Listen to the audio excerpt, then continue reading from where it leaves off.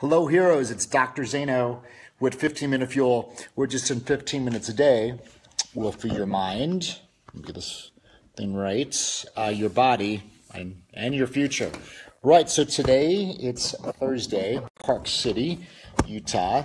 Just trying to get this right. Park City, Utah, which is great. It's one of my favorite places to be at.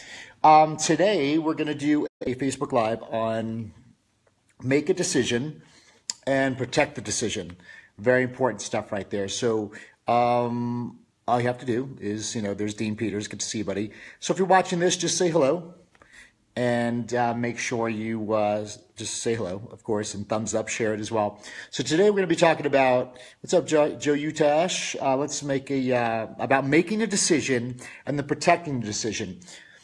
There's the fears and the fogs, right? So fears and the fogs are this. Here's where you are, right? With the majority of people, right, in the world, like they live in their life and then they have that calling, they have that message. There's just something more. And the reason why we don't leap, it's really not a leap, but the reason why we don't cross over because there's fears and there's fogs. They get in the way. How am I going to do this? Yeah, but I'm rooted here, right? So a fear could be, well, I'm rooted here. I lived here for 30 years of my life, or I don't know how to do this technology, or I'm scared. What all those things are, all the things, and it's not excuses because you're a weak person, but it's all the things that prevent us from moving forward into having the life. We all want to pull the sword out of the rock like King Arthur, right? But we don't get to that point. You have to go through the leap, right? You have to go through the fears and the fogs. You don't get to wear the silver slipper. You got to go through the fears and the fogs. And then the unknowns, right? So you get scared a little bit, right? We don't know what to expect, right? We call it the unknowns. The greatest known is the unknown. But in the unknowns, looking back on your life, you can see, oh, wow, my whole life was unknowns, right? Just the fact that I'm sitting here in Park City, there was so many unknowns that got me here. Like we got to Utah like 5 years ago because there was like a conference, someone we knew, and it's ridiculous. It's never planned, right? Because your brain only knows what it could lose. Your brain doesn't know what it could gain. So everything keeps you on this side, right? And even Napoleon Hill says about 98, closer to 100% of the people stay here and they don't try to move to really their promised land where they're created to be. And then I really noticed that no matter what, it's going to finally come down to a decision. And what I mean by a decision is if there's stress, right, you feel the stress, but when you make a decision, the stress goes away. And usually when the stress goes away, there comes excitement. There comes, holy cow, we're doing this, right? All that excitement and energy comes right because you made the decision. But when you make a decision, especially when it's something that's close to your heart or your message, remember your message is your hero, you got to protect that decision, right? So the people, be careful who you talk to about that because, most of the people, 98 to 100% stay over here, and the real heroes, so any hero you think about or anybody you admire, they all made that leap, they made that decision. And so when you do make the decision, you protect it, right? You don't ask other people's opinions because it's your decision, right? It's you, it's selfishly yours. It's not because when you say, hey, do you think I should do that? And in fact, the question you ask pretty much tells you what decision you should make. For instance, if you're in a relationship, do you think I should leave that person? Well, yeah, when you're asking people, do you think I should leave that person? You just want someone to tell you, yeah, leave that person. Versus, do you think I should stay with that person, right? You're saying kind of the same thing, but different. So when you start asking people's opinions, you're just trying to get everybody to agree with the decision you want to make anyway. So that's why you protect it. But what I also found out that until you make the decision, not understanding what's on the other side of that decision, then life will not bring you the other components to complete to be able to complete or make that decision come to its fruition. For example, like when you make that decision, even though you don't know what's on the other side, once that decision is made, all of a sudden those unknowns really start to rise up. those people start to come into your life. Situations start to manifest. Not in a secretly like voodoo type of way. It's like, it was almost like, because you had the faith to make the decision and say, listen, then all of a sudden, then the doors open up. A lot of times we wait for the doors to open up to then make the decision, right? Because we like options, right? It's so nice to say, oh, option 1, option 2. I'm in control of this. I think I'll pick option 2 because we could weigh them out, right? Because we always like to have that control. But sometimes, always with the bigger things, you have to choose the door not knowing what's on the other side of it. And when you choose the door, then all the little things start to open up because you made that decision. So it's kind of like you go for it, and then as you're moving forward, the unknowns start to show themselves. So you make big decisions. The bigger decision you make, the bigger the stuff's going to happen. So either life's going to show you it's going to go the way you want it to, or it's always going to be something unique and different. But that's why I'm really stressing that when you do make that decision, please protect it. Meaning that, like with Whitney, if I make a decision, if we make a decision, we keep it with ourselves. Some things we won't even tell our parents until it's done, right? Because we don't want anything to swerve or steer our heart, what our heart's telling us to do. When you make a decision, it doesn't have to be rational, right? It doesn't have to be logical. But if it gives you energy, joy, and happiness, that's probably a good overstress. That's probably a good direction to go in. And then you do it.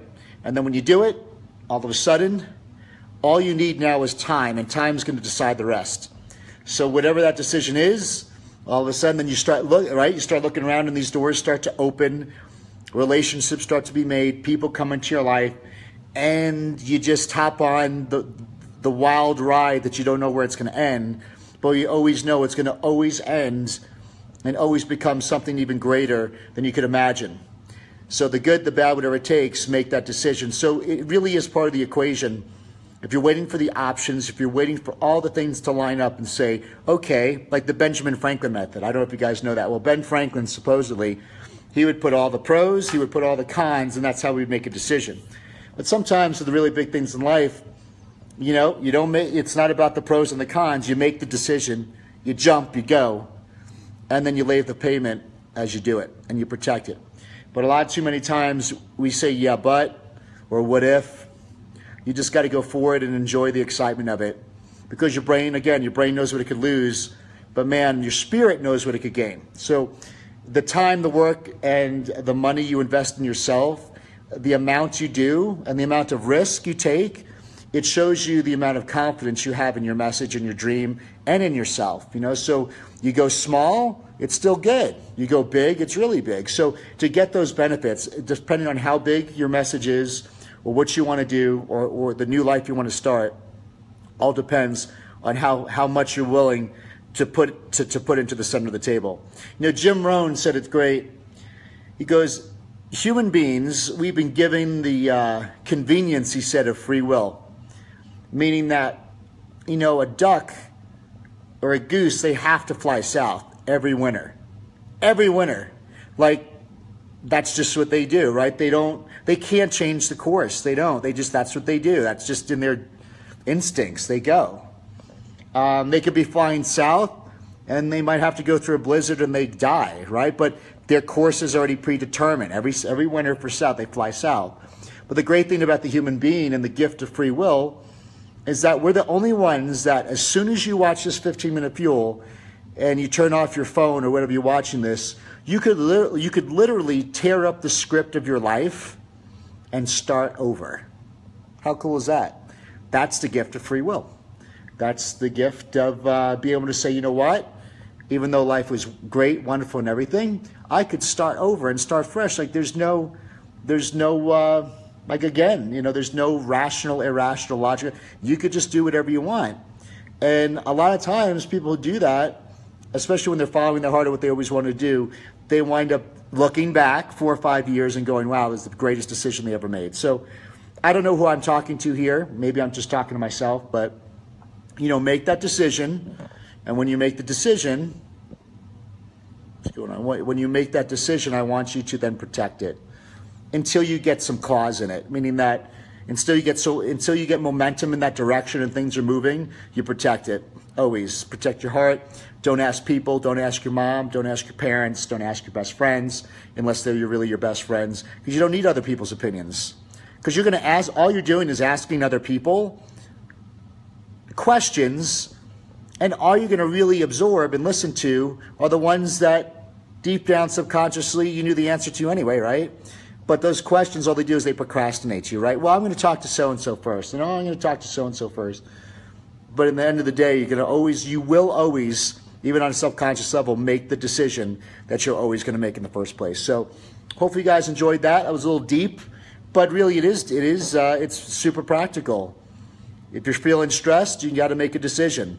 That's the micro of it. But then I realized you only get so far without making the decision, right? So you can't, not all the options will be in front of you. Sometimes you have to make the leap in one direction, close the door in all the other directions in order to see the options after that. And it's scary. But what else you got to lose, right? I mean, you're going to be dead, right? That's the thing. We work so hard not realizing that we're all going to die. I know this is not inspirational. We're all going to die. You're saving all this money for your kids. They're going to die. So, I'm not, not like tragically, but they'll grow old and die. All of the things you're doing in your life now, like the house that you're living in now, the job or the practice you're building, that's going to fade away. They're going to probably tear down your house, within 100 years and build something really cool. So all the things that we're so concerned about, it's all going to go away. So if you knew that now, I think you'd make different decisions. You take more confident. I hate the word risk. You would take a more confident investment of time, work, and energy into yourself and into your dreams, knowing that, the time you do have on this earth, instead of being so rooted down into things that'll all go away, what can you do that actually makes an impact and leaves a major impact that can't be torn down in the future?